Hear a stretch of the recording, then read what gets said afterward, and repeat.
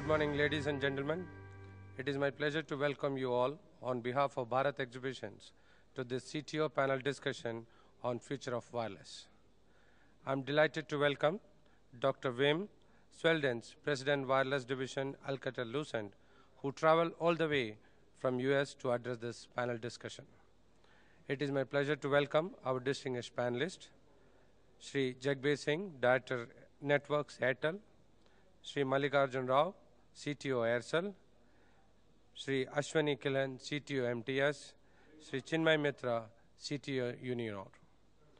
Also would like to welcome our panel moderator, Kunal Bajaj, Managing Director, Analysis Mason, India. Kunal, I will not take much of time now. Over to you. You can start the panel discussion. Thank you. So without much further ado, why don't we dig straight into the presentation by Wim. Sir, would you, the floor is all yours. My name is Wim Sveldens. I lead the wireless division in Alcatel-Lucent. And as we just introduced, we're having this forum here called The Future of Wireless. And we're doing it right here in India. I am convinced there is a day in the future where there will be 2 billion people watching a live sport event, but not on their TV. They will be watching it on their mobile device. That, in my mind, is the future of mobile network.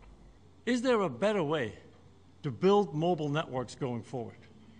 Is there a way that doesn't require this much power, doesn't require that many towers, and would unlock the technology as well as the business models for rural areas and people excluded from the digital economy today?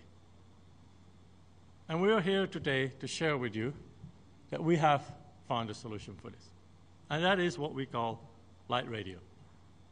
Now let me tell you a little bit about what light radio is. You may have seen some of the headlines, but let me walk you through the different components of technology that we have put together in order to make this happen. Because the key insight that helps us address the challenges is that we fundamentally change the architecture of mobile networks, which today, as we all know, is based on a base station architecture, a big base station sitting at the bottom of these big towers. So what we've decided to do is to challenge ourselves to come up with an architecture that doesn't require to have a base station at that location. Now, how can we do that? It's a combination of those 3 technologies. First of all, we have developed this device. We call it the Light Radio Cube. And what it is, it's an active antenna element.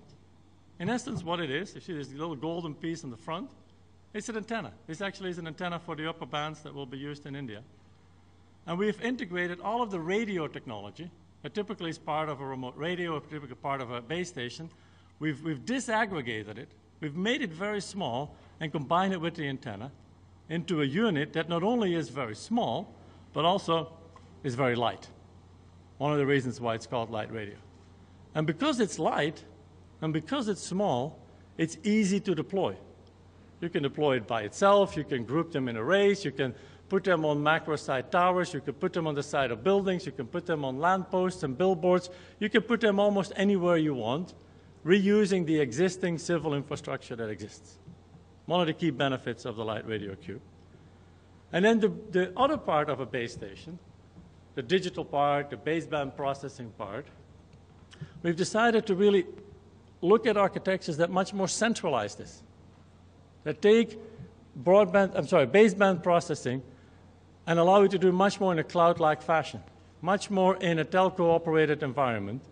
So, and we use technology called system-on-chip technology, base station-on-chip technology that we are co-developing, co-creating with our silicon partner called Freescale. So we can, in software, run 2G, 3G, and 4G network much more in a pooled baseband fashion connected to radio elements. Now, you may say, this is a fascinating vision. It's going to take forever to get there. I mean, and how do we really do this? And how do we take the networks that we have today and that obviously we need to continue to build out, and how do we evolve them to light radio? Actually, we have an answer for that as well. Because solving that problem, how to get there, is just as hard as coming up with the architecture and the technology in the first place. we have a roadmap that shows you how you can take today's LTE technology, which of course is still very much a macro-cellular traditional architecture technology, and step by step evolve that to the introduction of active antenna array element, to the introduction of virtualized control, to the introduction of baseband pooling, and the ability to actually take that radically new architecture and use it to run LTE networks much more efficiently, but also to run 2G, 3G, and 4G networks at the same time. And I'm happy to say here that as Alcatel-Lucent, we are making very good progress in both of these technologies. We have more than 20 operators in the world who have adopted our small cell technology and are following this path with us. We have over 65 trials with LTE, many of them in India, many of them in the Asia region, many of them with the TD technology. We have 5 new contracts on LTE just in last quarter, and we are, one of the number 2 players in LTE market share today. And we also know that LTE is not just a radio technology. It's an end-to-end IP network capability that allows you to bring broadband services to residential as well as to mobile users, as well as to find new ways of using broadband. I'm happy to share that we're getting tremendous reactions across the world from our light radio announcement.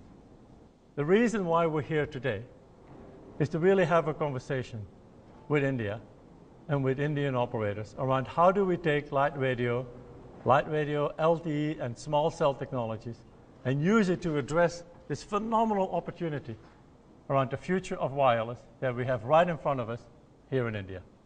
With that, I'd like to thank you very much.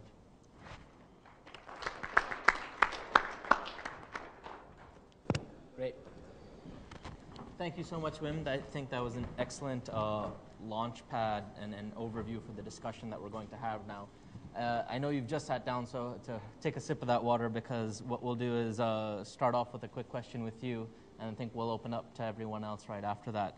I think the biggest, the biggest challenge for India, like you mentioned today, is a very recent launch of 3G, LTE, potentially later, maybe amongst one of the world's first countries, especially on the TD-LTE side.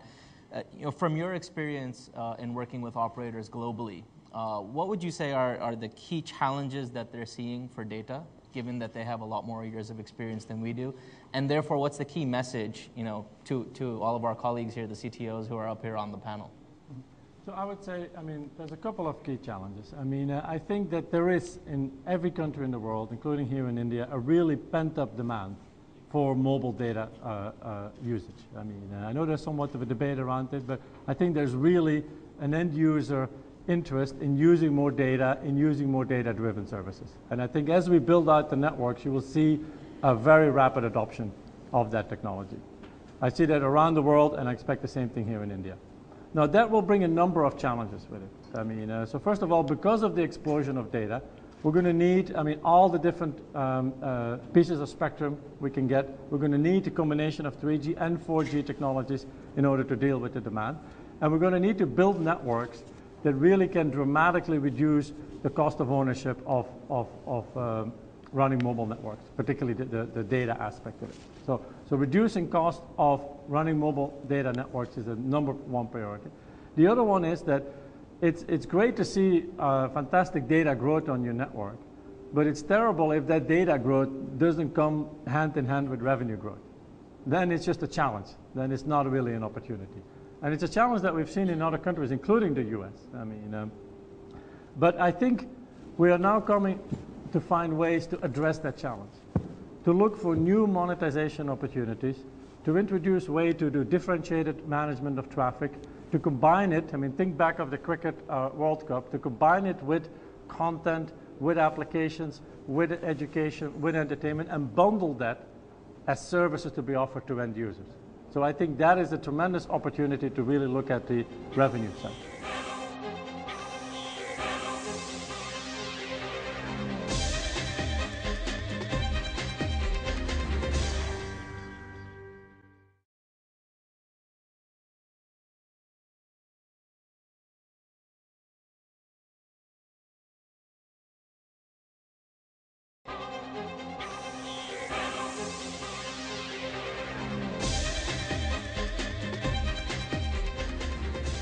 Sukhbir, why don't we start with you? I'm going to put you on the spot. What do you believe, from your perspective and where we are in the market stage today and the maturity of the market, what's the biggest both business and technical challenges that you're currently facing? The biggest challenge, if we take in terms of the network OPEX and CAPEX, I'm not that much they are almost at par with the industry and other countries. But today we have reached to the stage where the tariff are the bottom, I would say the lowest. Beyond this, going down on the tariff is actually there's no business case for even the operator who are there for 10, 15 years in this market. So we have reached to the stage where we can't reduce the price or the network operation costs below this. We are reaching more and more deeper towards the coverage in the country. As you go more deeper, you are actually having the issues of not having the power, not having the good infrastructure over there. Your cost is actually going up rather than coming down, and especially the network operations cost. And that's what is killing the operators right now. In addition to that, another burden came last year because of the spectrum prices. You are not getting any more further spectrum, so you can't actually keep putting more and more capacities on the same towers. So you are also forced to have split the sites to create the capacities. That means increasing the network OPEX. So I think the bigger pain for the operators today, even the operator after having the maturity of 10, 15 years of the operations, is the network OPEX.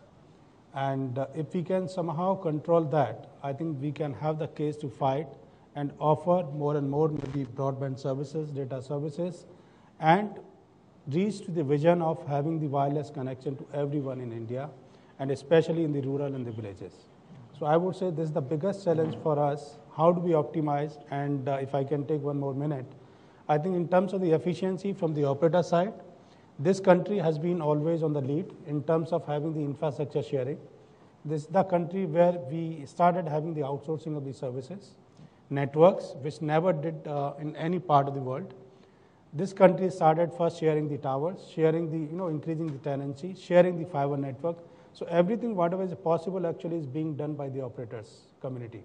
So it's not that operators are not working hard to get the efficiency out of the ground, but I think beyond a point, we are also now finding difficult that how do we further reduce the network OPEX to be competitive in the market, to offer the more and more better service to the customer, better data rate, more broadband services, and have the deeper penetration in the country. Mr. Rao, I guess from your perspective, as a slightly younger operator, are you seeing the same